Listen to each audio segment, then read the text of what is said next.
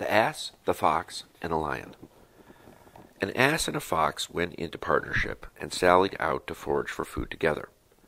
They hadn't gone far before they saw a lion coming their way, at which they were both dreadfully frightened. But the fox thought he saw a way of saving his own skin, and he went boldly up to the lion and whispered in his ear, "I'll manage that you shall get a hold of the ass without the trouble of stalking him, if you'll promise to let me go free." The lion agreed to this, and the fox then rejoined his companion, and contrived before long to lead him by a hidden pit which some hunters had dug as a trap for wild animals, and into which he fell. When the lion saw that the ass was safely caught and couldn't get away, it was to the fox that he first turned his attention, and he soon finished him off, and then at his leisure proceeded to feast upon the ass. The Lion and the Mouse. A lion asleep in his lair was waked up by a mouse running over his face. Losing his temper, he seized it with his paw and was about to kill it. The mouse, terrified, piteously entreated him to spare his life. "Please let me go," it cried, "and one day I will pay you for your kindness."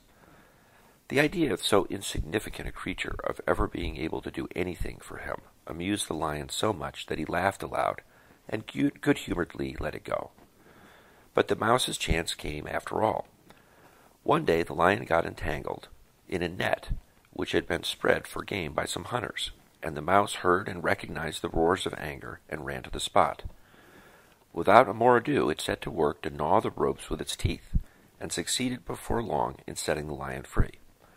"There," said the mouse, "you laughed at me when I promised I would repay you, but now you see, even a mouse can help a lion."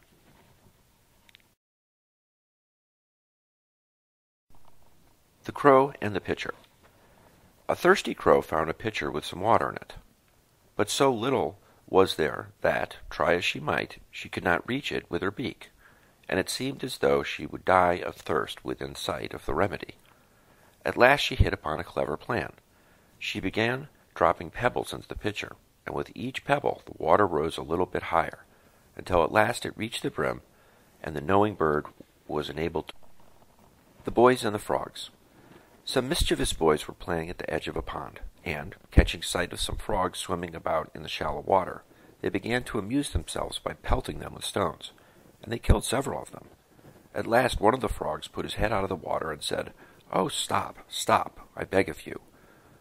What is sport to you is death to us."